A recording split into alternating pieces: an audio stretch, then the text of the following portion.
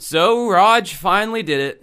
He was threatening to do it, even though nobody, and I mean nobody, was asking for it. Not even Roger Waters fans wanted this to happen. Roger Waters remade the Dark Side of the Moon album, the classic 1973 Pink Floyd album that solidified the band as legends and spawned an album cover that has graced everything from t-shirts to cigarette lighters. This image is as ubiquitous as the Joy Division, Unknown Pleasures image, the Misfit skull, the Rolling Stones tongue, or the Nirvana smiley face. People just wear this logo, not even knowing who Pink Floyd is. Point being, this is a legendary album that Roger Waters had a huge part in. So why not just leave it at that? I'll tell you why. Because Roger Waters' fucking ego wouldn't fit inside the Empire State Building. This dude has so much animosity towards his former bandmates that he considers the original work not to be up to par with what he would have done if he had complete control. Well, now he has complete control. Let's see what he did with it. This is Dancing with Ghosts. First of all, what is the deal with the album cover?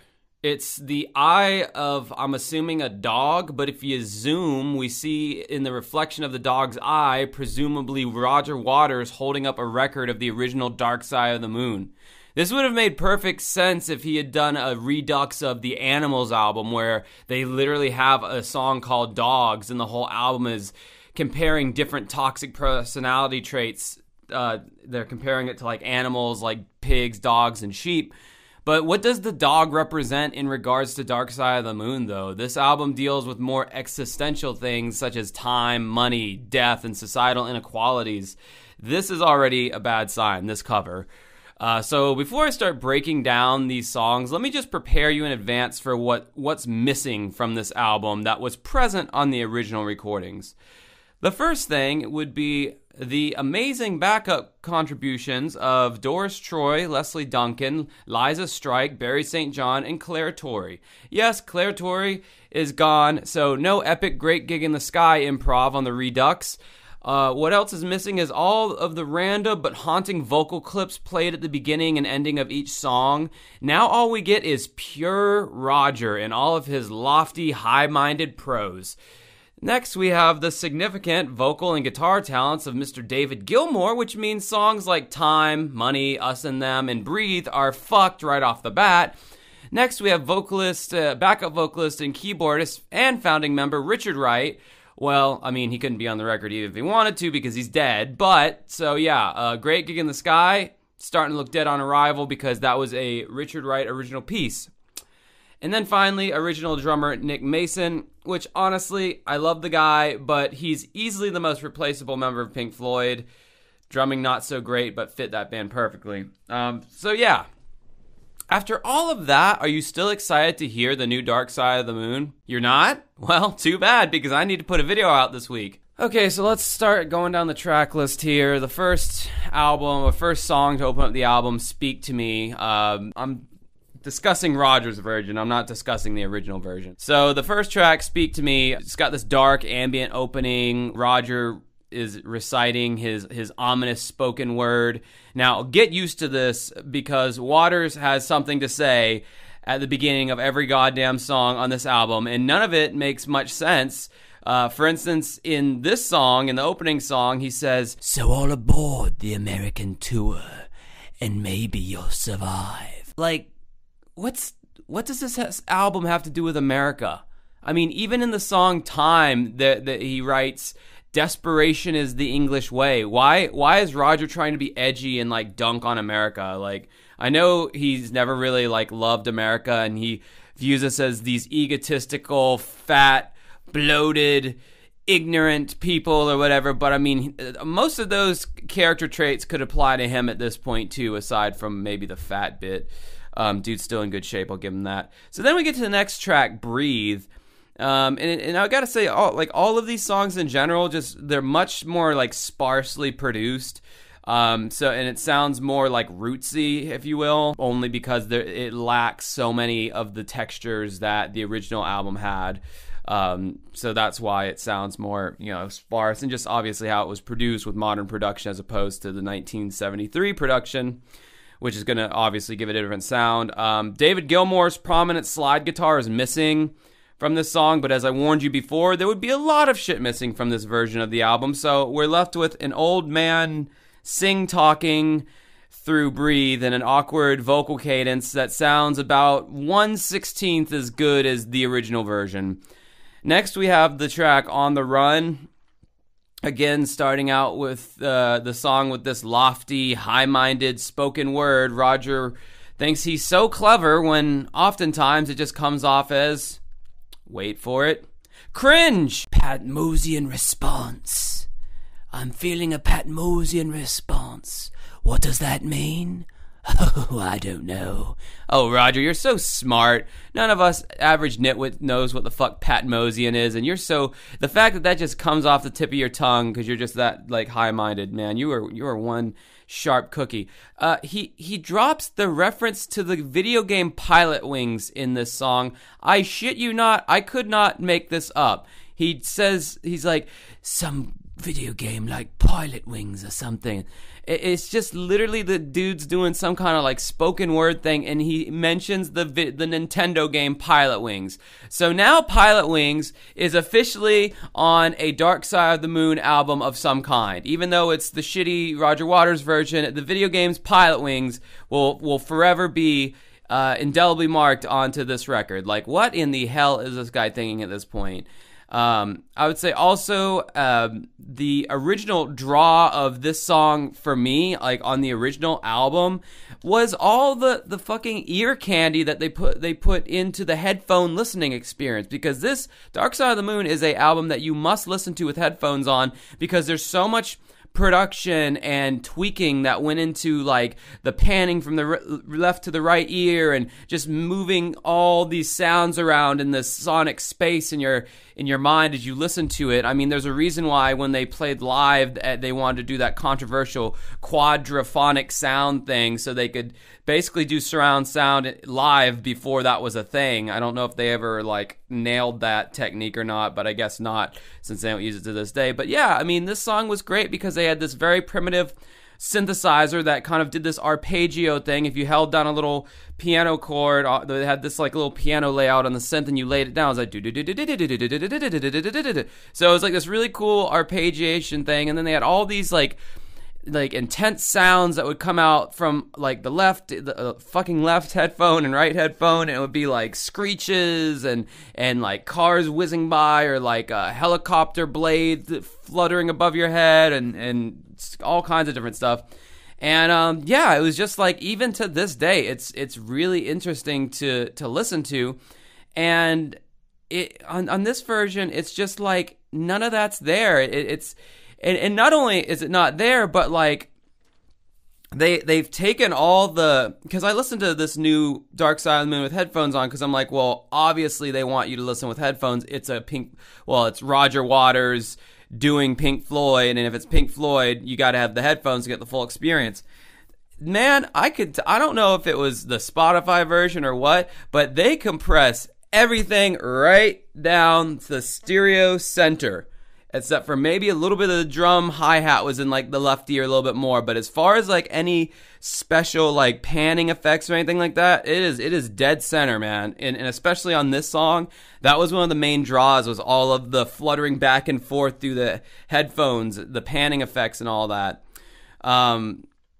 Yeah, I mean, just all the sonic landscapes on the original, and the Redux, again, has none of that. Very center of the mix, doesn't feel nearly as expansive as the original, just from even a mixing perspective, and that could have been easily fixed. So the next song we get to is Time. And Roger has totally ruined this song. His vocals are so frail and limited in their abilities these days. I mean, like, the dude's 80, so props for still being able to sing in any capacity. But on the original Time, Dave Gilmour's passionate delivery was such a breath of fresh air. Not to mention, David is singing an entire octave higher than Roger. Roger has never been able to match David Gilmour's tone or vocal register, so he just compromised by singing all of the Gilmour songs an entire octave lower, which really takes all of the magic out of the song, much like when Genesis was doing their last tour a few years ago, and they had to lower all of their songs down by like 5 keys because Phil Collins' voice was so shot. But even if Roger is singing this song an octave lower, he could have at least had some kind of a rhythmical cadence to how he sang the song. It was almost like listening to a William Shatner record with how oddly he breaks up the phrasing at certain points. I feel like his backup vocalist had to adapt to this odd cadence, and it makes the whole thing sound like really stilted and amateur. So next we get to The Great Gig in the Sky, a song that I kind of knew from the get-go was going to be shot to hell because A, it's a Richard Wright original composition. He wrote the whole song, so his estate has I would imagine the copyrights to the piano of that song, which that song is piano and Claire Torrey, the singer. That is the song. Like, if you didn't have those two things, you'd have no Great Gig in the Sky. But, you know, as I am approaching these tracks, I'm thinking to myself, like, God, like, in what way will Roger Waters fuck up yet another classic Pink Floyd song? And then he proceeds to faithfully fuck it up in a new and unique way. This song starts off, as many others do on this album, with Roger waxing philosophically about concepts that only the big brain people in the back of the room are going to even understand. Or it's just some complete fucking nonsense you never really know with Roger. It's like all these dudes who used to be super creative when they were young, they like lose touch with reality as they age, and they just start writing shit that only makes sense to them. Billy Corgan. The original Dark Side will forever be a classic because it touched on timeless human experiences such as time, money, death, and social inequalities, but lyrically it was written in a way that everyone can relate to even to this day. On the Redux, Waters just prattles on about God knows what. Anyway, this song ends with Waters telling a depressing story about his friend Kendall, who died of cancer. Who knows if that's a real story or not. If you're going to throw Pilot Wings onto this record, might as well include a sad story about someone who was a friend of yours who died of cancer. Next track, we have Monday. I've given my thoughts on this song in a previous video on the channel that I recommend you checking out. I even had to learn the bass line to Money so I could have it as background music and not get a copyright claim from Pink Floyd. So yeah, I put a lot of work in that video, so you should go check that out if you want my opinion on Money, but basically, TLDR, it sucked. Up next is Us and Them. Okay, now what's the first thing that you think about? Like, what's one of the first prominent instruments that you hear on this wonderful song? That would be Dick Harry's saxophone, right? Well, not on the Redux, my friend. Instead, you get the Starbucks coffee version of Us and Them with very docile bass, organ, basic boom, tap, drum rhythms, and some light guitar. Waters' vocal eventually comes in, and like all the other songs on this record, it's an entire octave lower than the original vocals done by David Gilmour and Richard Wright, which sound 100 times better than this sad attempt at a reimagining. The big music crescendo in this song that is purely stunning on the original record is like a wet fart on the Redux. No power. The backup singers can't hold a candle to the original backup singers on this version. The loud, quiet dynamic of the original is gone because this song is basically quiet the entire time. Sleepy would be a better word for it. Up next, we get Any Color You Like. It's a slow, sleepy groove with Waters spouting off some more nonsensical spoken word. Thumbs down. And next we get to Brain Damage. Now, this is the first song where Rodgers tries to sing the song in its original register because this was his big shining vocal moment on the original album. So, of course, he's not going to fuck this part of the album up or defile it. But even still, the song merely musters up a sleepier, weaker version of the original. The chorus is especially disappointing, with no power or dynamics. I've said it once, I'll say it again, the backup singers from the original record really added so much unique power and dynamics to the Pink Floyd sound. Not having those backup singers really ruined the power of songs like Us and Them and Brain Damage. Vocally, when Roger hits the chorus, he starts doing that odd vocal cadence where he's not quite in sync with the beat of the song, which makes what little backup singers he does have kind of falter in their parts because they're having to match up with a dude who is just kind of stumbling through the rhythmical cadences of the song. And then finally, we close out the album with Eclipse. Ah yes, Eclipse, the big crescendo of the original album that leaves me with goosebumps every time. How is Roger Raj gonna fuck this one up?